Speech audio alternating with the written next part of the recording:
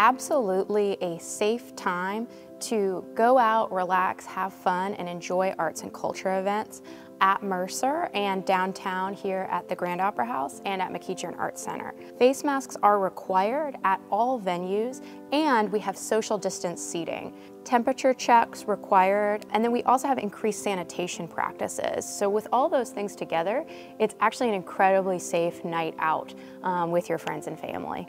Kathy Cox, the Dean of Mercer Law School, is going to be talking about election security for a new series that's called Makin' Masters.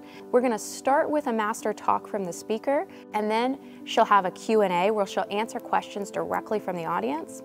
So she is actually one of the foremost experts in the country on election systems and voting. It should be an absolutely fascinating talk and really relevant, especially only 2 weeks before voting day. On October 20th, we are going to have our next Fabian Series concert. It's happening down here at the Grand Opera House so folks can safely distance. We're going to have Amy Schwartz-Moretti, of course, but also another violinist, Itamar Zolman, who's actually an award-winning violinist, is going to be a guest artist.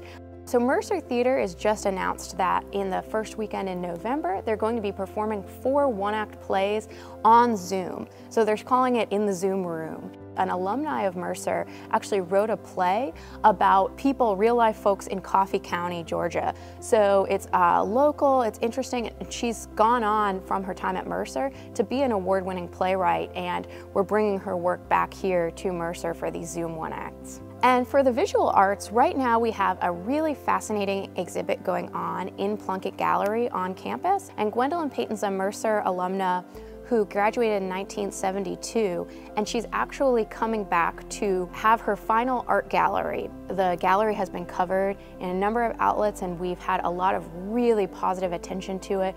Folks have been requesting to buy the pieces, so you really don't want to miss it, especially since it's right there on campus. You can pop into Plunkett Gallery from 9 a.m. to 5 p.m. So to find out more about everything we do, go to thegrandmakin.com to find out all the fun things that are happening at the Grand Opera House, events.mercer.edu to find out about our other academic departments on campus, and macmakin.com to keep up with McEachern Arts Center downtown.